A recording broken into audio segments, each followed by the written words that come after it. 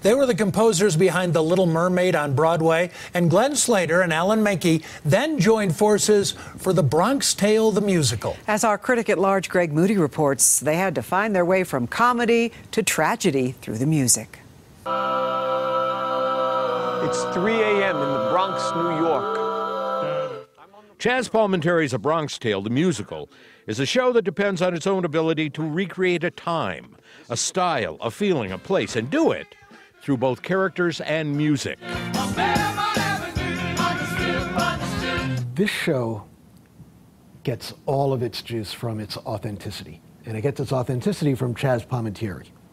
Chaz would sit in all of our songwriting sessions, making sure that every word was a word that would have been said back in that era, making sure every note was a note that he could have heard over a car radio back in that era.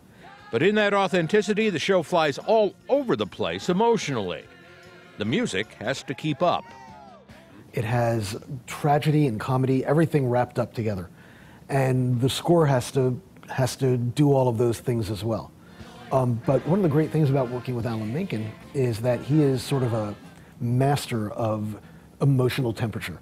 He knows, like nobody else I've ever worked with or even heard, to be honest, how to create in a piece of music an emotion. He can nail that, and then my job working with him is to stitch together the thoughts behind those emotions so that you're led from one emotion to the next on a very smooth course.